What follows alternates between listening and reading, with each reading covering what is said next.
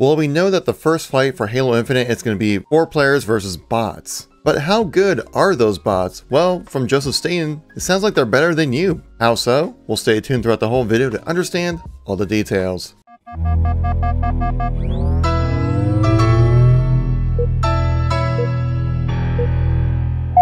Now that we have some concrete information about the upcoming flight that it sounds like it's going to be coming next weekend for us guys, so make sure you sign up for the Insider program. And this first flight is going to be 4 players versus 4 bots. Now I've been reading many comments on my videos and also on Twitter saying some people are rather disappointed that it's going to be only bots, but these bots sound like they know what they're doing.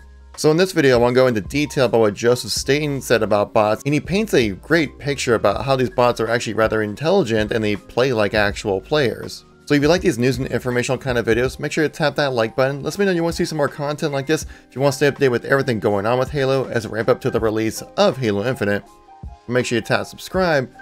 Let's get right into the content here. So it's within this section right here. This is at the end of the most recent July development update, which we did make a video on. If you guys want to check it out, it's already on the channel here. It goes into all the details that you need to know when it comes to the infinite flighting process. But in that video, I kind of skimmed over what Joseph Staten said about bots within this section. It's really interesting stuff. So in this video, I wanted to break that all down for you guys because it's some really interesting things that he mentioned about bots within Halo Infinite. And these don't sound like pushover bots. They sound rather intelligent. A little bit of a historical reference as well when it comes to bots and Halo. This isn't the first time they've actually tried doing it within the Halo franchise, saying in the early Halo games, they were a feature that we always wanted to land, but that consistently got cut due to limited time and resources. Especially during those early days of Halo, that would have been super useful, especially in CE, because there was no online matchmaking for CE. So it would have been really nice to have bots back then. And I could have sworn I read a rumor back in 2004 that there was going to be bots in Halo 2. Like I could have sworn I read that somewhere. I was telling all my friends, oh my god, there's going to be bots in Halo 2. It's going to be great.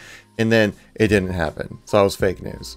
Before it was cool. Bots come in 4 flavors: Recruit, Marine, ODST, and Spartan, with each level representing an increase in bot's skill. And he's like, okay, well, I want a little bit of a challenge, but not something too crazy, right? Because from previous experience of bots, that sometimes they can be complete derps and just walking in a straight line or walking in the walls and not even shooting anything, to absolute laser beam aimbot champions. Like I remember playing Black Ops 1 when they had bots in custom games. Winning a free-for-all match on like veteran level bots on Black Ops 1 back in the day was like a legitimate feat, because those bots would do straight up 180s, no scope you like right in the head. Like it was ridiculous. But Joseph Staten talks about saying, well, he wants a little bit of challenge but nothing too crazy, so he loads into a bot match with ODST level bots. He's like, I got 20 years of Halo play underneath my belt. I know what I'm doing. I've made these games for years. How can an ODST level bot be any kind of threat? Well, it sounds like it is. Staten says, within 30 seconds of the start of a Slayer match in the sun-baked New Mombasa street market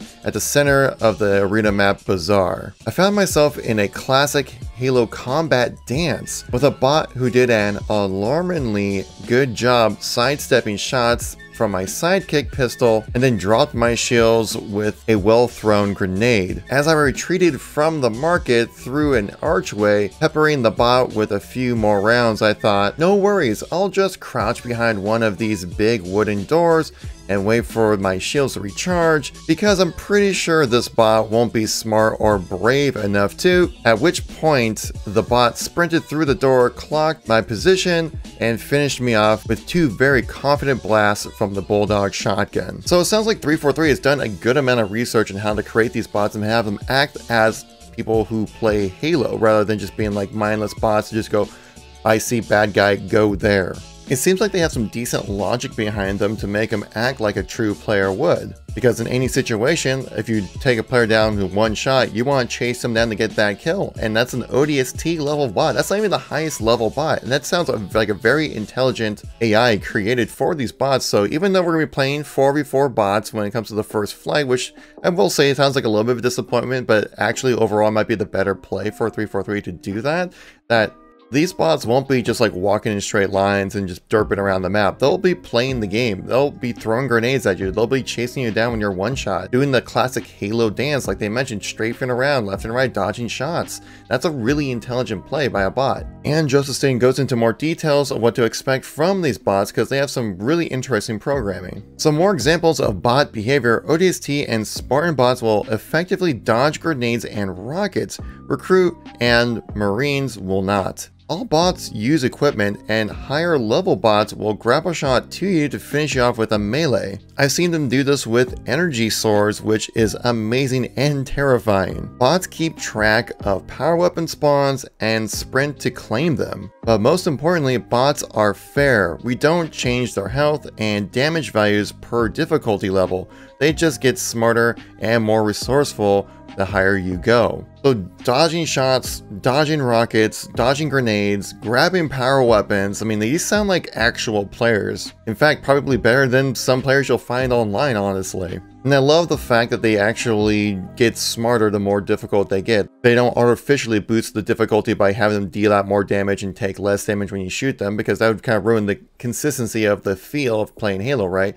So they actually put in the time and effort to actually make them smarter bots rather than just like chunkier bots. And also, as a reminder, the way that the arena bot matches will play out for the first flight will be 4 players against 4 bots on 3 different maps. The maps will be Bazaar, Recharge, and Live Fire. You'll also be playing against bots in the Academy Weapons Drill, which you saw a quick little preview in the Halo Infinite multiplayer overview actually. And there you'll get a chance to play with the MA40, the BR, the Sidekick, the Bulldog, Needler, Commando, Sniper, Plasma Pistol, Pulse Carbine, Ravager, Heatwave, and the Skewer, which then confirms the weapon that we saw within the multiplayer reveal trailer. This weapon right here is the Heatwave, the ricochet, crazy looking, like Forerunner style kind of weapon. That's the official name of this now. Now we know exactly what this is called, so we can get looking forward to doing some crazy bounce shots with this Heatwave weapon, which is kind of crazy. I don't really see how it involves heat in any way, but it's a cool name and it has some really cool effects. I'm looking forward to it. So this is exactly why they created the weapon drills and the Academy, because there's going to be continual new content coming into Halo Infinite. You're going to want to sit down and actually kind of learn these weapons, because 343 is putting a big emphasis on sandbox and new weapon mechanics, but also having each weapon fit its own role and play a unique style within the sandbox of Halo Infinite. So it's super important to get a chance to jump into the game, handle the weapons, see how it shoots, see where the damage profile plays out, how to shoot the weapon, and get more acclimated with the experience. That's why they're going with bots, I think, for the first time for the flights for Halo Infinite. It's because it puts less pressure on people to do well in the game and just instantly find what works and just stick with that.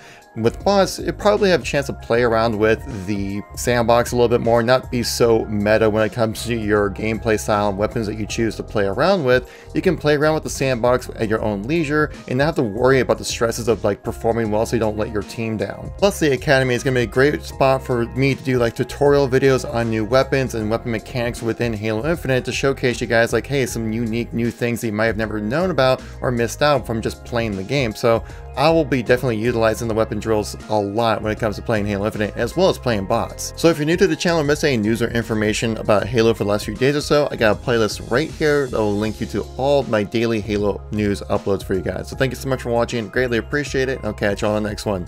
Peace out.